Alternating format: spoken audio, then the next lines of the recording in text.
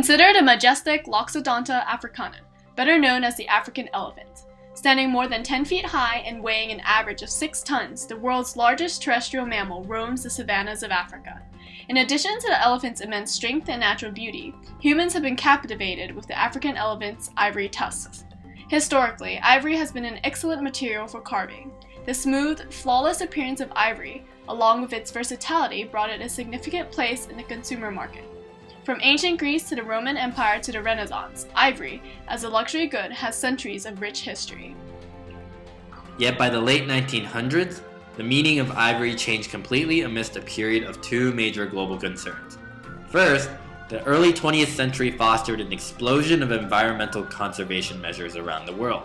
Second, at the same time, the lucrative ivory trade caused one of the largest genocides of elephants.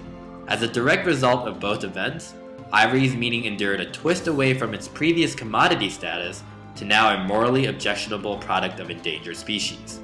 For these reasons, the conservation movement during the late 1900s effectively altered the meaning of ivory and caused the degeneration of the ivory trade. The origins of the conservation movement can be traced back to the mid-1850s, when both Europe and the US enacted forestry protection laws that tried to regulate expansion into new territories. Throughout the 1900s, US established national parks and wildlife refuges as conservation became more of a public issue. Many environmental activists, such as John Mier and Gifford Pinchot, worked to pass major conservation projects in the effort to preserve the wilderness.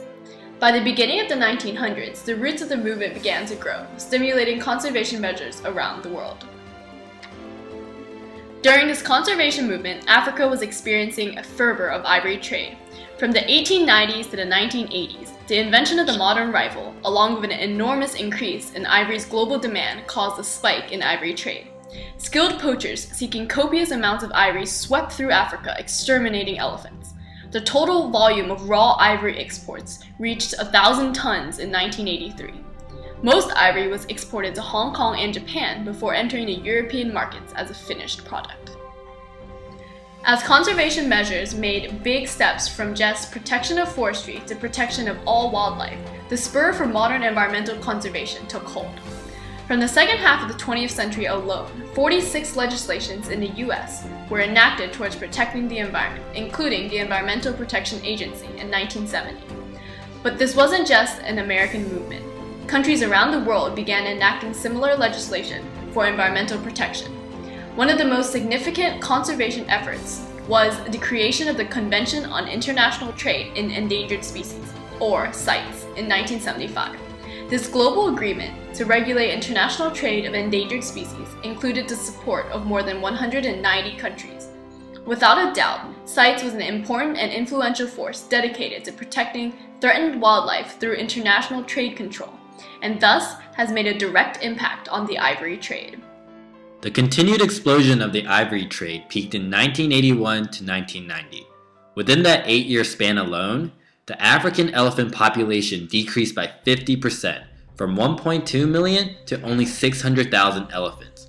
However, the simultaneous increase in awareness for wildlife conservation caused this large-scale elephant massacre to face large global opposition.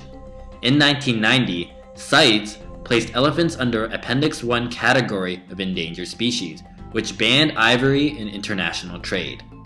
This ban on ivory trade lowered worldwide demand for ivory and prices plummeted. Conservation groups around the world publicized anti-ivory campaigns and countries clamped down on ivory markets. Within a short period of time, ivory went from a prized commodity to being associated with the devastating impact of illegal poaching and illegal trade. In this sense, we now see how the conservation movements throughout the late 1900s effectively altered the meaning of ivory and caused the degeneration of the ivory trade. Today, the status of ivory is still changing. The trade ban has helped stabilize the African elephant population to now grow at about 4% a year.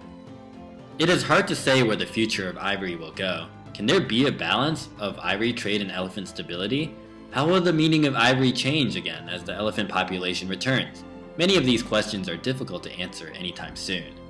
However, it is clear that there is a parallel between the growth of environmental conservation and the change in ivory's meaning. Without a doubt, the conservation movements during the late 1900s significantly contributed to the tarnished image of ivory that we know today.